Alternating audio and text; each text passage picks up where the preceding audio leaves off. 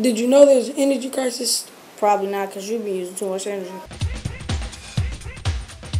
Clearly in national debate, energy independence, energy sustainability is a huge issue. But what is it that people really understand about these issues and its connection to the environment and its connection to global sustainability?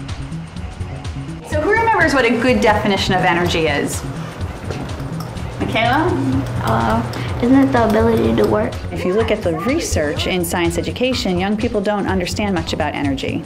They know that energy is something we need to power, but what exactly does that mean? Where does it come from? How does it connect to how we live our lives?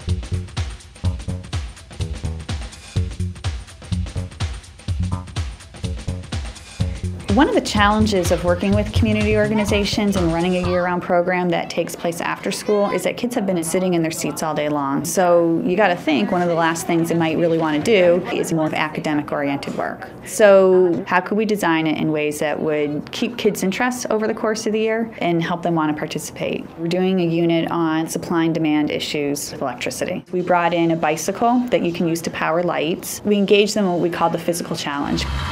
Thinking about what is a watt, how does your own kinetic energy translate to electricity, and what does it mean if you have to do it yourself. It's hard. We want them to have an embodied experience, that is very concrete. It's not something that they just read. If every household in the state of Michigan changed just one of these old dinosaur incandescent light bulbs to one compact fluorescent, enough energy could be saved. Believe it or not, it could light the city of Lansing for one entire year.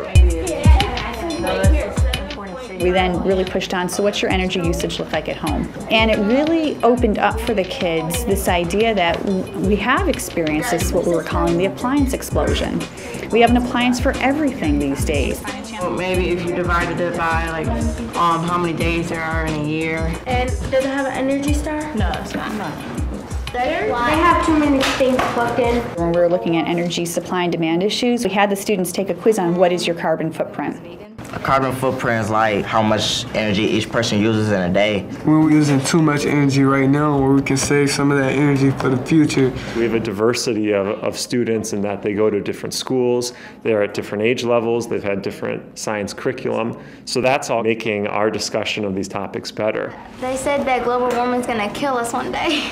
The oceans will become overflowed and there won't be much land mass left for humans to live on. We want to see action that is making their lives and the lives of the people around them better. We have to convince them to reduce their carbon footprint. Yeah. The kids became really interested in how can we better educate the larger community around some of these issues. And so we began to create a series of public service announcements. Did you know there's an energy crisis? Probably not, because you've been using too much energy. WLNS, the television station, they actually showed 5 of the 6. Turn off the lights. Our kids were really interested in not only sort of getting the word out about what they were doing, but trying to figure out what Lansing residents knew. So we started talking with Taylor Hines at the Go Green Go Lansing initiative to say, we really want to do a survey. What if we did it on what people know about your Go Green Go Lansing pledge? The Go Green initiative is an effort by Mayor Venero to green the greater Lansing area. And basically that commits the city of Lansing to reducing our overall CO2 emissions 7% below 1990 levels.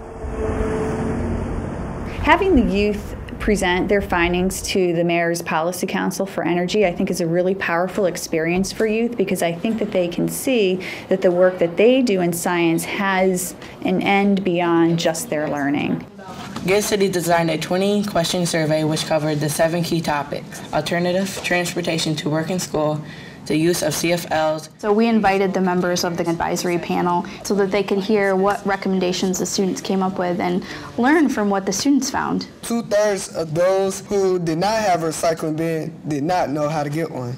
We need to get information out to the public more often to increase awareness. I'm particularly interested in your findings about recycling, and I plan to utilize some of the data that you found out in your survey and try to improve on our services. Well, if you really want to make a difference, you got to start with the kids. It's important to give them a voice in the decision-making process.